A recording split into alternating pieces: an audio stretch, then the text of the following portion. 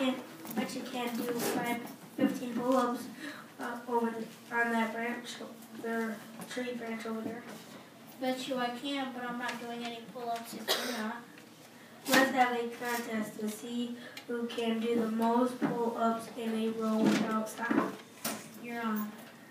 1 second though. I don't think this is such a good idea. Why not? You're afraid that I'm going to beat you?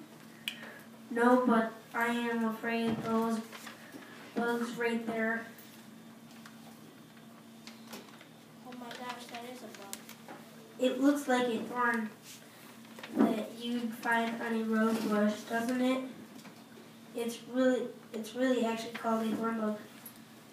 That thing looks pretty vicious. Yeah, but they're actually quite interesting. Oh yeah? Tell me more. Well, their thorns shape helps them hide from birds and lizards.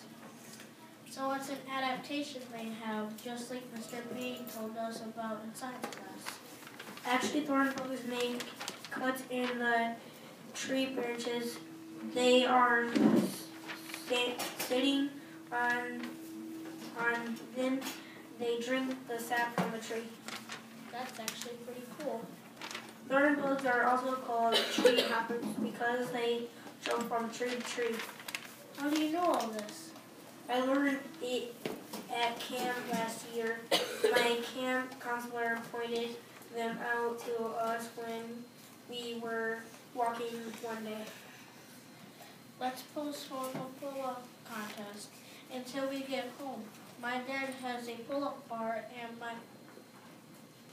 I promise that we won't find any thorn bugs on it.